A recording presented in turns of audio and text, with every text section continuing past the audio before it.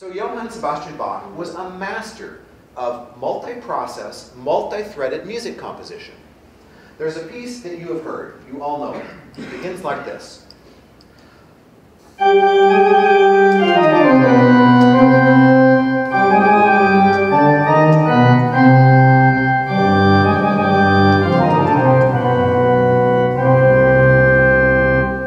this really great chord that happens after that, but I'm on thread.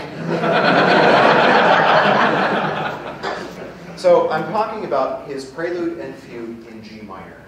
Now it's not actually the prelude that I'm interested in, it's the fugue. Of course, the music did not advance to where it was supposed to go.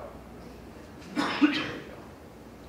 So that fugue has this theme in it.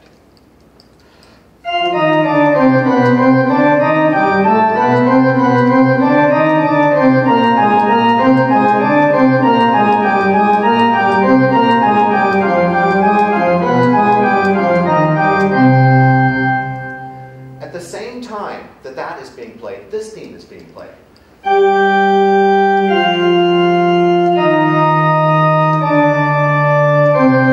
If you analyze it, it's actually the same theme, just slowed down, stretched out over time, and truncated. But the organist has to play them both at the same time. Shouldn't be a problem. 2 threads, 2 hands. Unfortunately, the left hand is already busy playing really low notes that augment those 2 themes. And the pedal notes are way too low for the 2 themes. So the organist has only the right hand to play both themes at the same time. If you think of the geometry of that, probably some clever person could do it, but not the average organist. So Bach makes it easier by taking the slow theme and breaking it up.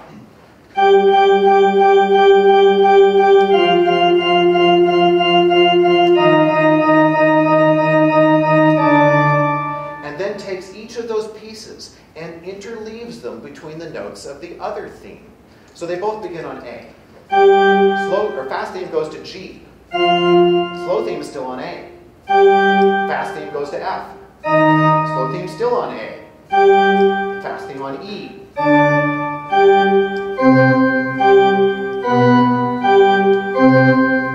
So the musical effect of this is really quite amazing, and I'm going to play it for you here. But if you think how an organist plays music, 1 finger per note, they can bounce back and forth through this. For a woodwind musician, this is a nightmare. I have to move up to 9 fingers at a time in order to play this. And by the way, this is 96 notes in 19 seconds.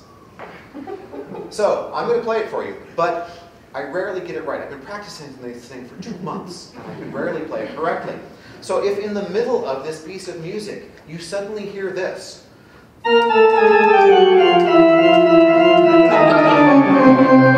that means I'm hoping to attract a parade of clowns to come in, so that I won't be the only one standing here. All right, here we go, and I'm going to try and get through this, see what happens.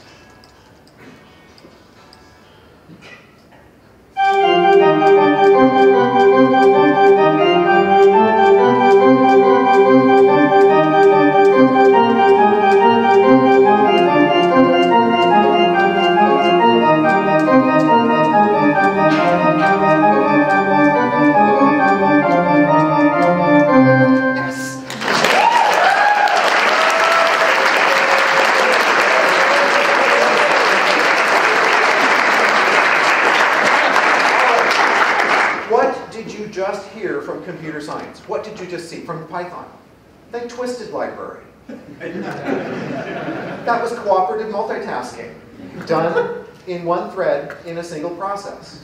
Who knew that cooperative multitasking was actually invented in the 1600s by the Baroque composers?